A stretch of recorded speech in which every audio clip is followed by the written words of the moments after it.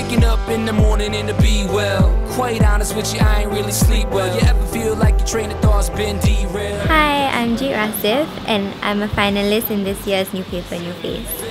Yeah, right, you better off trying to freeze hell. Some of us do it for the female. I like to wear clothes that are comfortable, that are loose.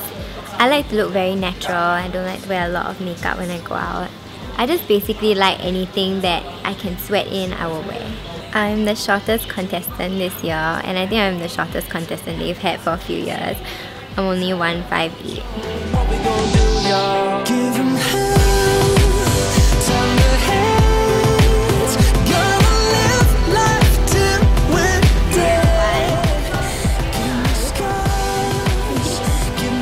It's really hard to keep fit in Singapore because you have so much good food and you're studying all the time.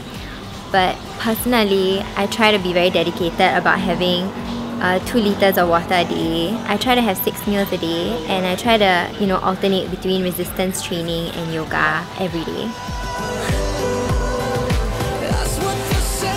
My favorite body part is my mouth because I love to eat and I love to talk. And I love to do karaoke, so I use it a lot. 220 pounds, hailing from rock bottom, Loserville, nothing town. Textbook version of a kid going nowhere fast. And now I'm yelling. Jade is one of the most beautiful contestants we have ever had. God, I mean, her face is like... she's not the tallest, of course, but I think her face, oh my goodness, will sell 1 million ads, and I hope she will. What we gonna do, y'all? Give 'em hell.